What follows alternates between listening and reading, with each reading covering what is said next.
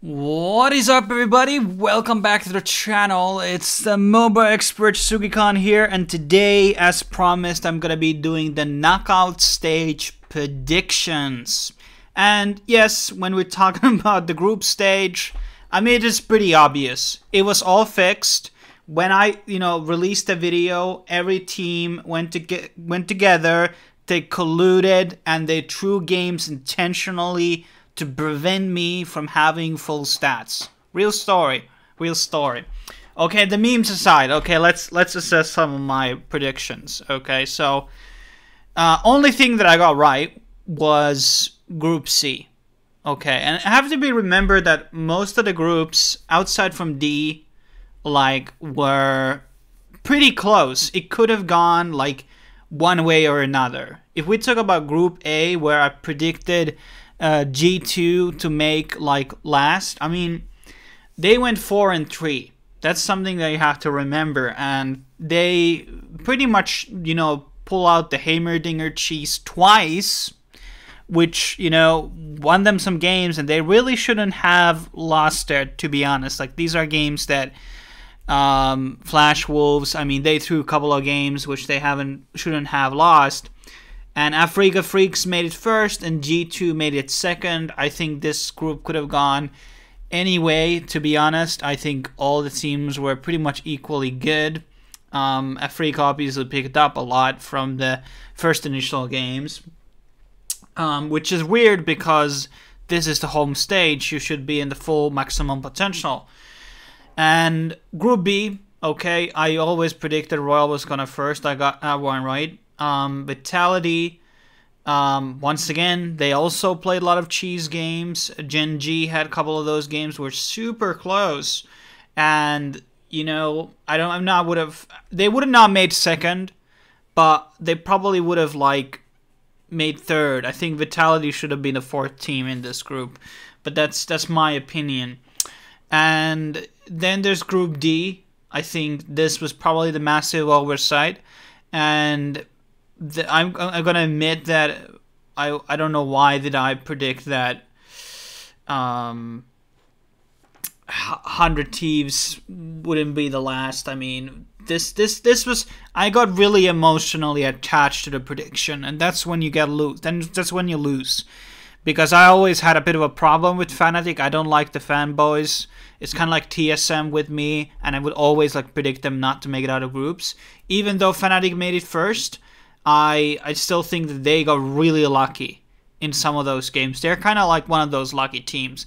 They got that Superman cheese shit going on for them, like TSM. And well, yeah, Invictus should have been first one in this one. I decided G-Rex. I probably put some too much faith in them because of the plane stage. That was the wrong thing to do. The Group D was really bad group because 100 Thieves and G-Rex were so outmatched versus Fnatic and Invictus.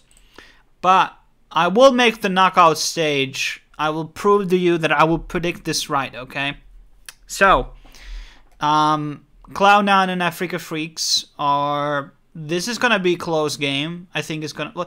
Let's start with the easy one. Which is... Well, there's no really easy ones. All of these games are going to be really close, but I'm going to go for Royal to win G2. I think they're just a stronger team. And in best of 5, they're just going to be... Maybe they will get one game with Heimer. But that will get banned on the second game. I think the drafting is that good, at least, to acknowledge. I mean, obviously, Harnan is not a good ADC. So he will get dumpstered by Uzi. Any chance. And he will get dumpstered by a lot of AD carries who are remaining. And only thing that they can win is pull out cheese. That's why he plays branded Heimerdinger, because he gets outclassed as an AD carry, so he has to play cheese.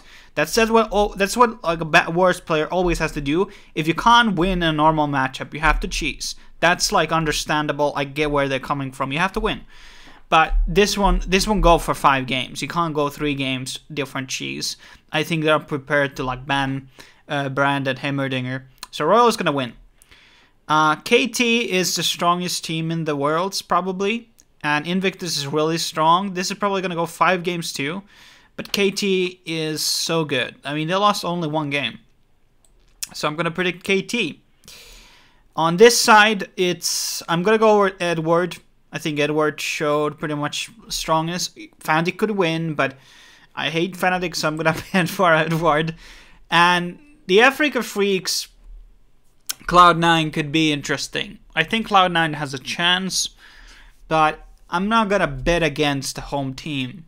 Okay, I'm not going to. I don't think that's gonna happen. And then we have this one, and this is pretty hard to predict. I'm not gonna lie.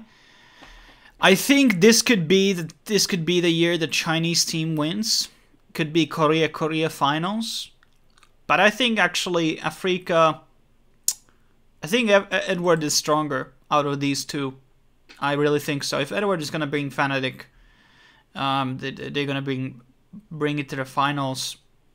And actually, I think this. I don't know which one to choose. KT. This is gonna go definitely 5 games. Definitely.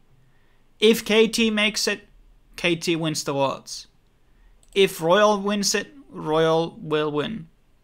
Edward could win Royal too, but I think Edward is the 3rd seed, so I don't know their head-to-head track record, but I think it's gonna be one of those 3. Even if Africa makes it, Africa is not gonna beat Royal or KT. I don't think that's gonna happen. I don't think it's gonna happen. But I'm gonna go with RNG. Yeah, I think this is the year of the Chinese, and Royal has, I mean, maybe I'm gonna, okay, actually I'm gonna go with KT. KT. Let's go with KT, maybe. No, I'm gonna go with Royal. Okay, that's my predictions. I don't even fucking know at this point like this.